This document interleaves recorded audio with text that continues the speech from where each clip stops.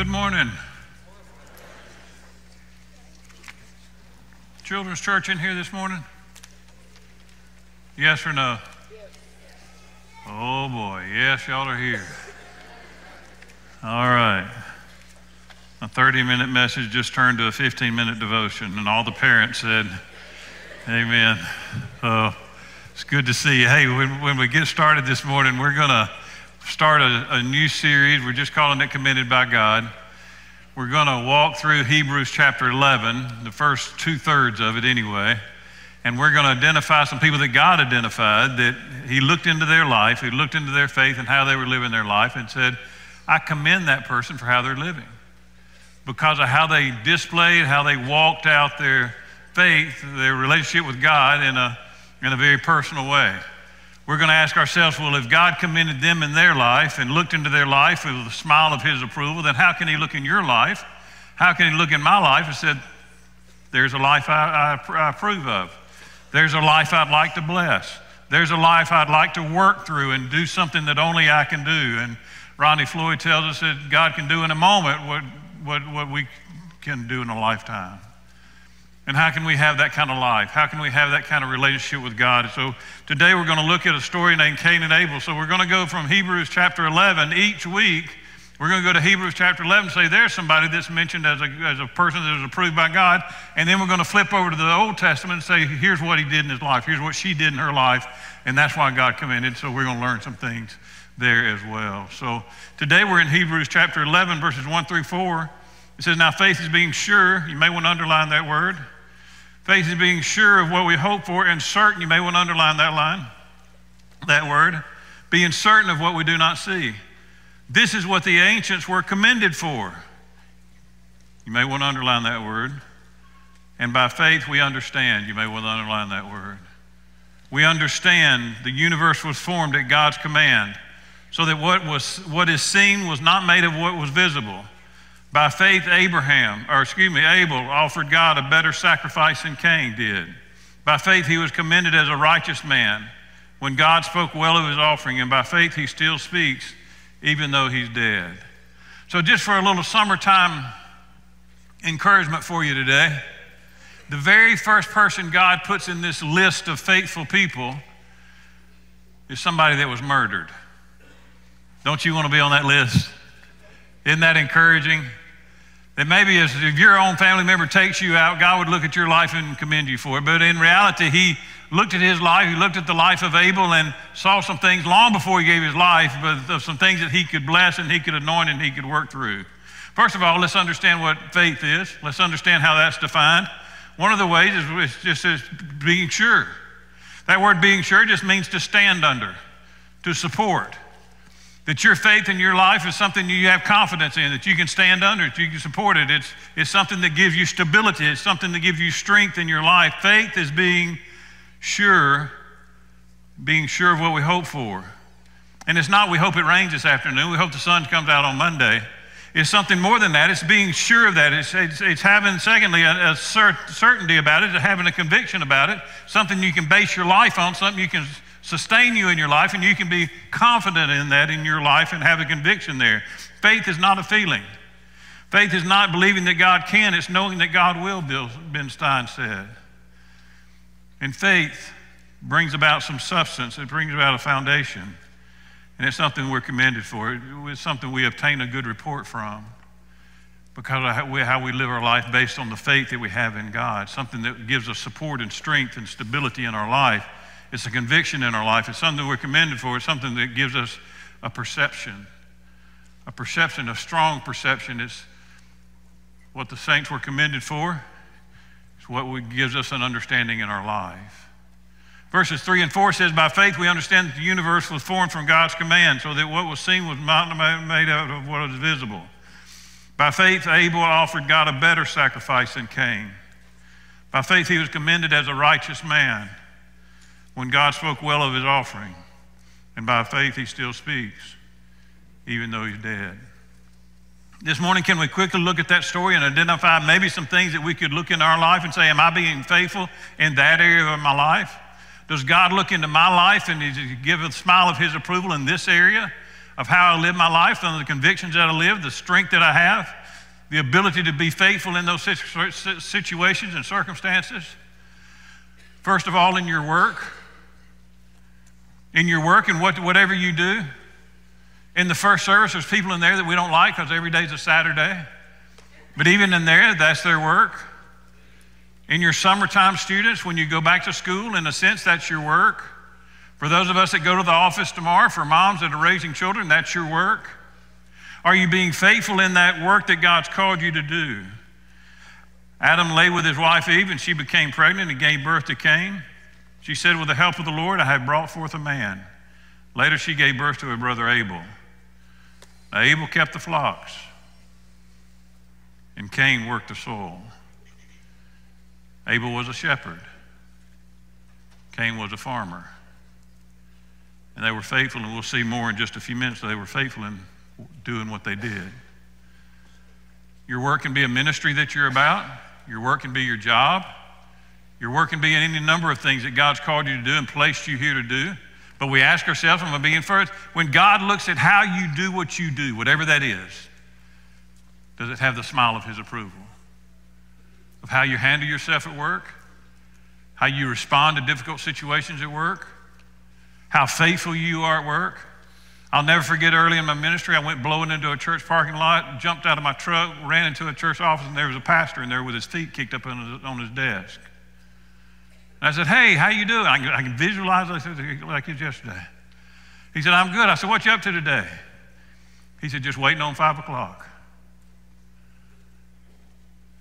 And I thought, you got to be kidding me. My real thought was, there's people dying and going to hell, and you waiting on 5 o'clock. How can that be? How can we do what God's asked us to do, whatever that is, whatever area of that in your life, whatever phase of life you're in, whether you're a shepherd or a farmer, and are you doing it in such a way that pleases the Lord? The ministry that you're involved here in the church, are you doing it in a way that pleases the Lord? Are you all in what you're doing? Are you being faithful to that? You know, several months ago, we entered into a partnership with Hope Community Church. If you've lived in Birmingham most of your life, you remember it as McElwain Baptist Church. We're helping them financially. We're helping them with strong prayer emphasis. We're helping them with special events. We're helping them with boots on the ground at special events. But it may be an opportunity for some of you to go and to serve as a missionary at Hope Community Church for at least a year, maybe 3 years. God may call you there permanently. He certainly has that right. But it's an opportunity for us to put boots on the ground and help Hope Community Church turn the corner and become, again, a strong, vibrant church. They've got great leadership there, a great passion for the core members there that want God to do something incredible. They just need some help.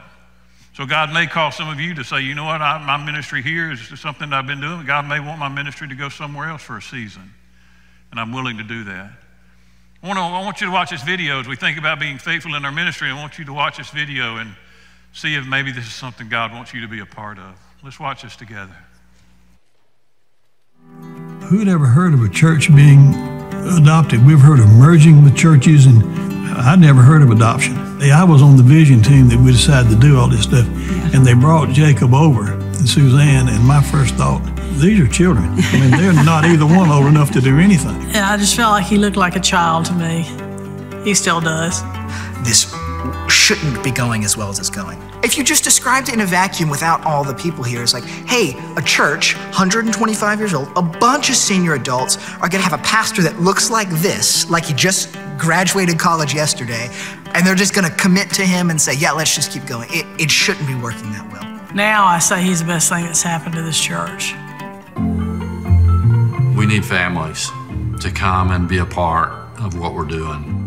If you do come, be prepared that Jacob will tell a story, and then at the end, he will be very emotional. Bring your baggage, like sit it down next to you and just know that like you're in good company. No, this is not fancy.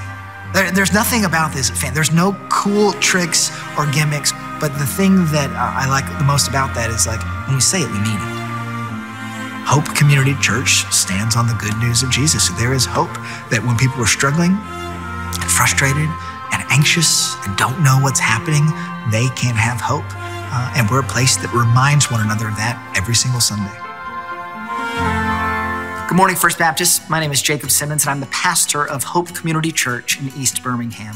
You've just seen a little video about our story of hope, and you know that Hope Community Church is a revitalization of the historic McElwain Baptist Church. We're in year 4 now, and God has been so faithfully blessing our church, growing us steadily and increasing his kingdom in East Birmingham. He has answered our prayers, and we are so thankful. And one of the many ways that he's answered our prayers is he's provided for us new church partners. We are so excited that you have agreed to partner with us, and we can't wait to see what God is going to do in his kingdom in East Birmingham. One of the ways this partnership is going to take place is I want to ask if you would begin praying about how the Lord might use you in this partnership. I want to tell you what we're praying for specifically. One, we are praying for youth and student ministry volunteers. We have about 10 to 12 students, middle school and high school, and though that's not an overwhelming number of students, we do have the responsibility to disciple them. And so if you are interested, passionate, and skilled in student ministry, we would love for you to pray about coming and volunteering with us on Sunday mornings, Wednesday nights, midweek programming, whatever that may look like. We are excited about what God is going to do there. Second, we have some needs in our worship and production ministry. We have a great team that leads every Sunday morning, but we would love to have more voices and more instruments, and in particular, those who are skilled in production ministry, whether it's lyrics, lights, online streaming, audio. We would love to have some more volunteers there, and that may be something that you are skilled in. And lastly, you may want to stay here in regular weekly worship at First Baptist, but we also have a need on Wednesday nights with our children and family ministry. We run a program called Cornerstone from 6 to 7:30 every Wednesday night, and we need some more volunteers. So maybe you have a passion and interest in students, but want to keep your membership here. We would love to help you get connected in doing that. If you are interested in being part of any of these, I know that there's going to be a church interest meeting in a couple weeks. We would love for you to join that meeting. We're also praying for you and praying about what God is doing in East Birmingham through Hope Community Church.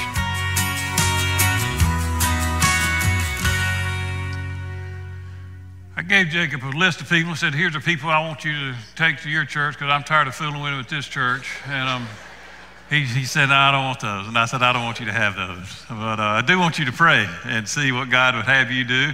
If we could get a handful of folks from here to go help them for a season, it would be a great commissioning and a great opportunity for you to serve. But sure enough, if you're not happy here and if you're grumpy here, just stay here, okay? We can handle it. And then we want to send the cream of the crop over there and to bless them and to help that church get turned around. And you've heard it said years ago that it takes 14 miles to turn an oil tanker around, and the church is a lot bigger than an oil tanker. So it just takes a time and a lot of hard work, but God may be calling some of you to be a part of that, and we'll have an information meeting on June 23rd.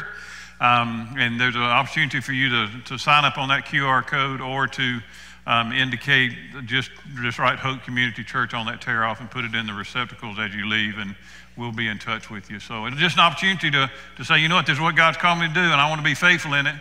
And I want to honor the Lord so that God looks in my life and say, man, you gave it up. You gave up with your comfort zone and you went to Hope Community, or you gave it your comfort zone and you shared Christ with a family member. You gave it your comfort zone and you forgave somebody that didn't ask for your forgiveness, and God looked at that and he commended you just simply by your work, but also by your worship. Also by your worship, it says in the course of time, Cain brought the fruits of the soil as an offering to the Lord. Cain brought the fruit of his soil, the crops that he had rained, he brought them as a sacrifice, as an offering to the Lord. But Abel brought the fat portion from some of the firstborn of his flock. This last week, was on Wednesday, I was at Rodney Scott's barbecue. There's some church members in there, as you might imagine, so we were badgering them and giving them a hard time. And we discovered something that was on their plate. The guy we discovered something that was on their plate. It was called burnt ends. That looks good. The manager came around and we said, what exactly is burnt ends? I mean, you can only have so many ends to whatever. And he said, well, it's fat bellies off a pig. And we marinate them and we cut them and we roast them. And it was, now don't go there today, let's say, and I want some of those burnt ends only on Wednesdays. And don't forget your $5 coupon you got when you came on Wednesday night, okay? I thought, wow, this is incredible. Because you look at Cain and Abel's offering as they were worshiping the Lord with their offering, and it said one brought the fruits of the soil. But then Abel brought the fat portion.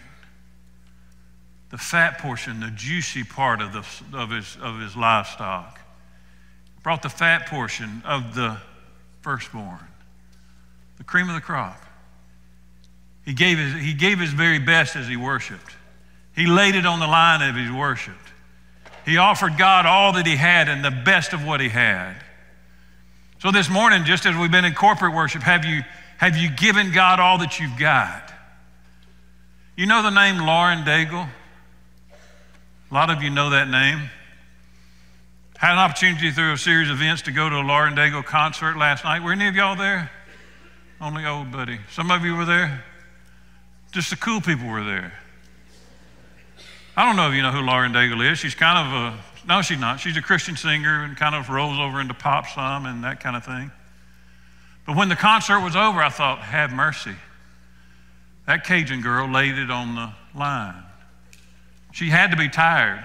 I don't know how many miles she ran during that concert and skipped and hopped and did all kind of things, but she was all over the Coliseum, the arena, if you will. I thought that girl worshiped with everything that she had. She was, and you say, well, I don't really like worship. No, this isn't a debate.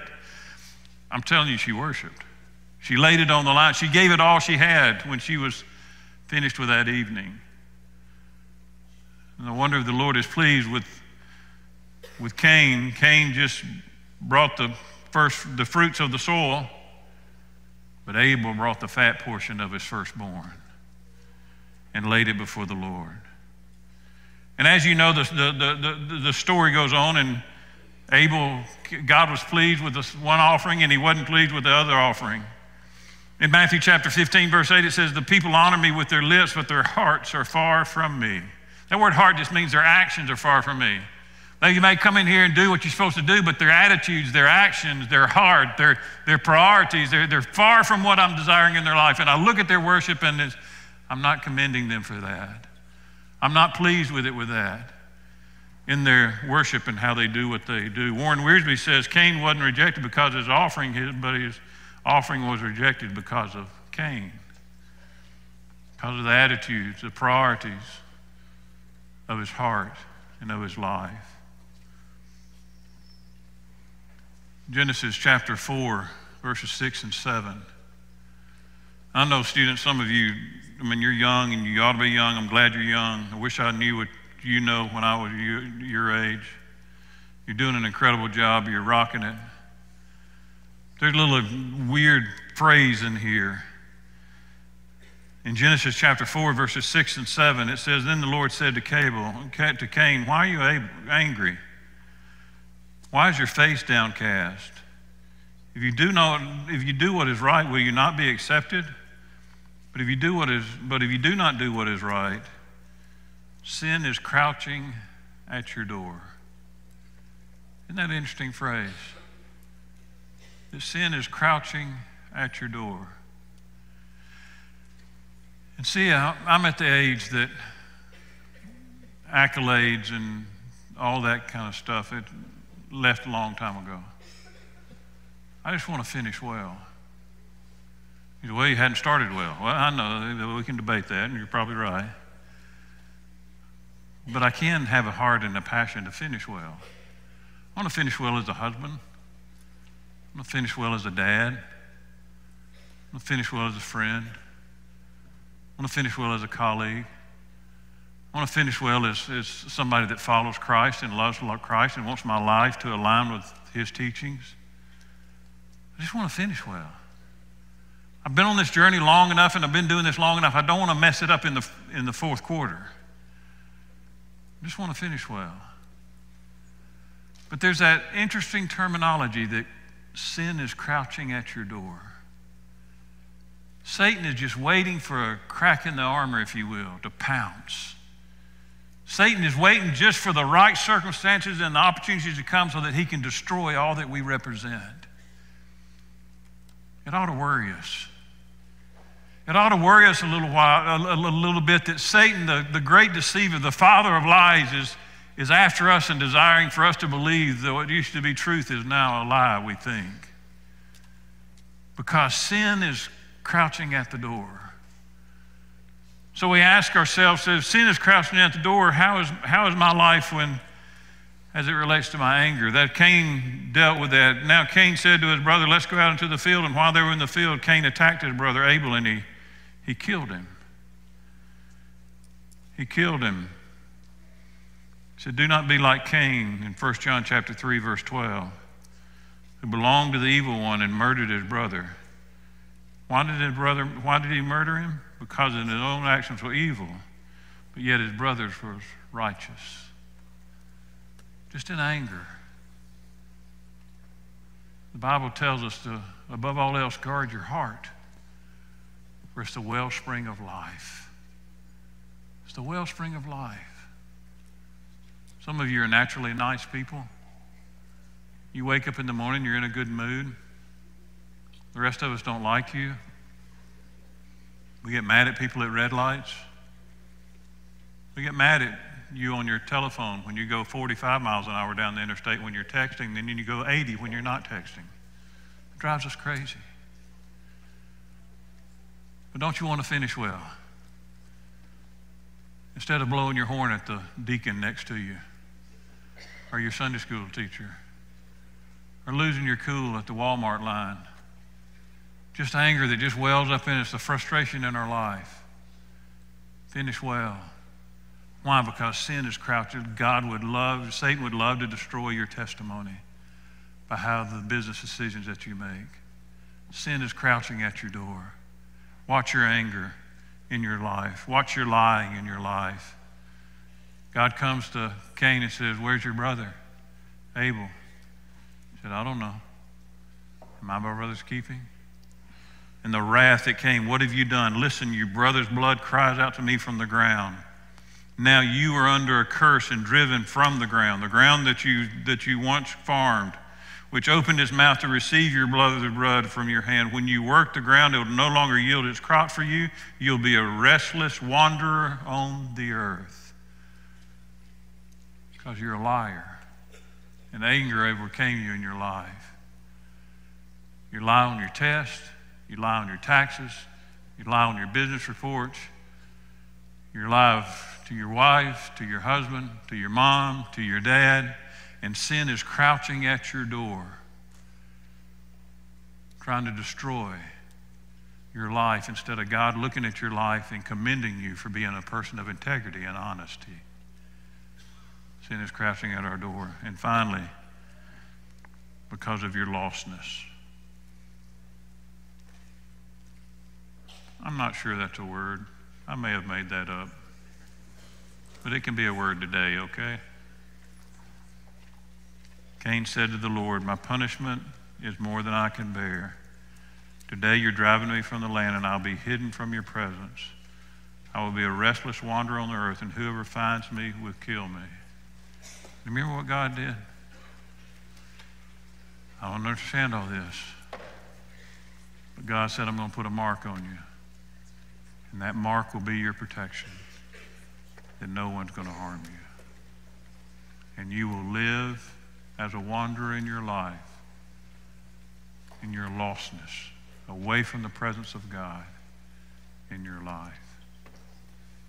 It ought to worry us. It ought to worry us that can we lose our salvation? I don't think we can theologically. Can we lose the presence of God in our life? Yes.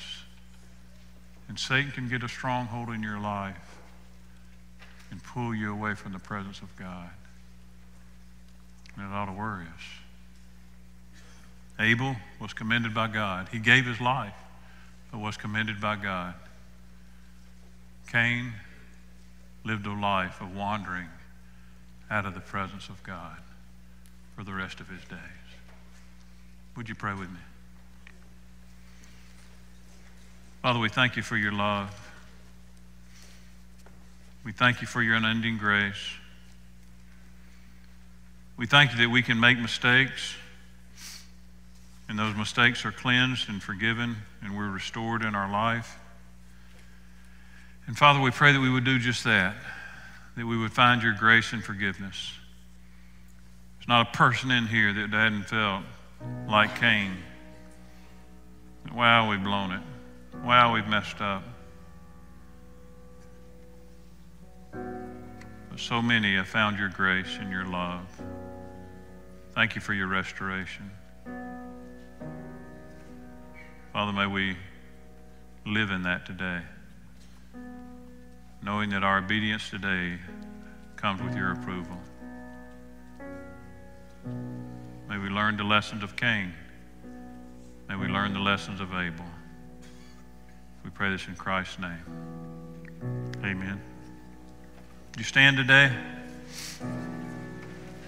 You know, when you got your listening guide out, there's a little card stuck to it. Hopefully you've torn that off and gotten it out of the way. Don't throw it away. Keep that card in your Bible as you spend time with the Lord each day. Put it on the dash of your car, hopefully not on the miles per hour indicator. Put it somewhere on your refrigerator where you'll see it every day, and pray for that person this week because they're going to Camp Ocoee. But while we're singing today and while we worship, you can pray for that individual today. Pray for them by name that God would do a work in their heart, do a work in their life. You respond as God leads you. Let's sing together.